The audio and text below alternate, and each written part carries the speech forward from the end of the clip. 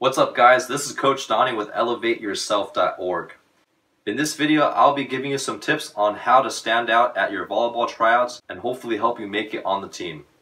Just to give you a background of my coaching experience, I've coached over 30 boys and girls high school and club teams as an assistant coach and as a head coach.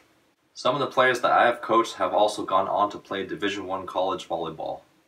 I've also learned from coaches who have won state championships, national championships, as well as coaches who have coached at the international level.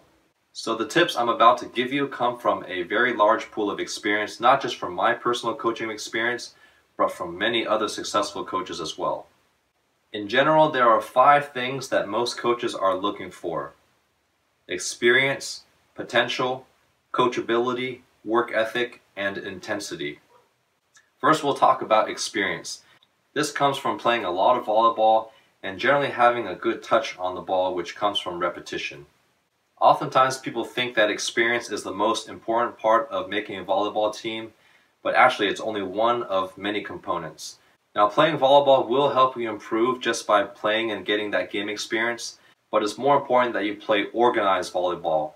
What I mean by organized volleyball is playing for a club team where you have a coach, signing up for volleyball camps, or playing at volleyball clinics, because you will learn a lot faster when you have somebody guiding you and teaching you how to play the game. Now we'll talk about potential. Potential comes in many forms.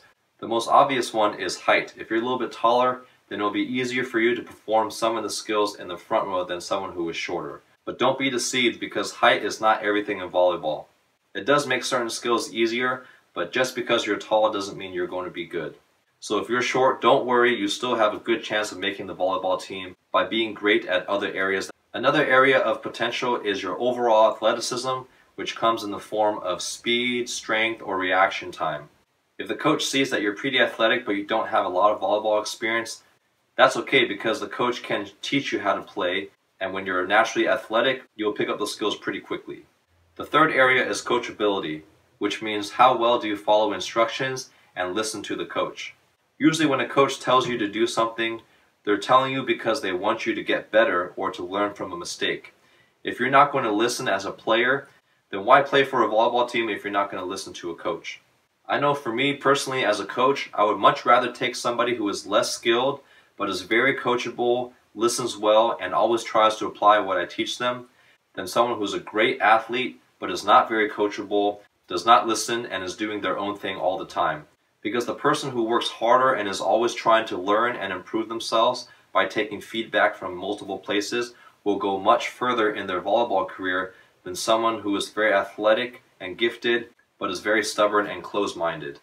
Plus, the person who's more coachable is just more enjoyable to work with, and the coach will definitely take that into account. The fourth area is work ethic. It's very obvious to a coach when you're not trying hard all the time.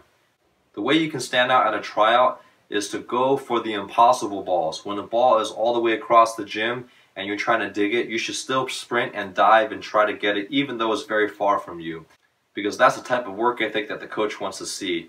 And also, going for those types of balls helps inspire your teammates to play better when they see you working your ass off. Working hard also means not making excuses. When you make a mistake, are you blaming other people for that mistake, or are you taking responsibility for that mistake and trying to make it better by working harder and harder at those skills? Working hard also means hustling to your spot, hustling for the ball, hustling for your teammate, hustling when you're putting volleyballs back into the ball cart, and most importantly, hustling when it's inconvenient. Don't only go for balls that you think you can get, you need to go for the balls that you think you cannot get, and just go for it, just do it. The fifth area that will make you stand out in tryouts is your intensity. The best way to show your intensity is to be competitive. Make everything a game. Make everything a competition. Show the coach that you're competitive and that you hate to lose. Compete against the other team, compete against your teammates, and most importantly, compete against yourself, because you're always trying to be the best version of yourself. Even if it's not a competition, you should be the first one to finish your sprints, the first one to shag the balls, the first one to call the ball when you're passing, the first one to call your set when you're spiking, the first one to cheer when you win a point, the first one to do all those things. Be the first every single time and be competitive.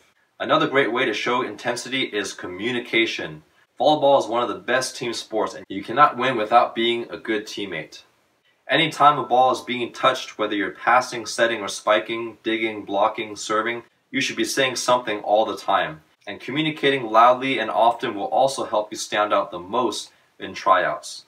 If there are 20 people trying out for the same position as you are, the best way to stand out is just to talk all the time, to be loud and communicate, because a coach will definitely appreciate someone who brings that type of positive energy as well as functional energy onto the court.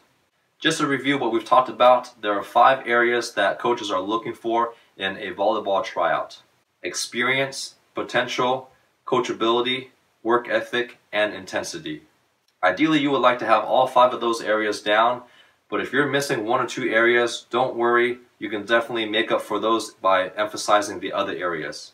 For example, if you don't have much volleyball experience, but you're hitting the gym and trying to get in shape and working your speed, strength, and just be in great condition for tryouts, that's going to help you stand out.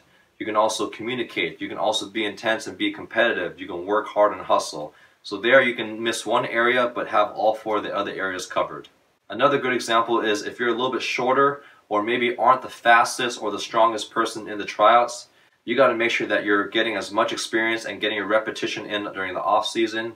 You're communicating with the right intensity, you're always hustling, and that you're trying to apply what the coach is telling you as often as possible.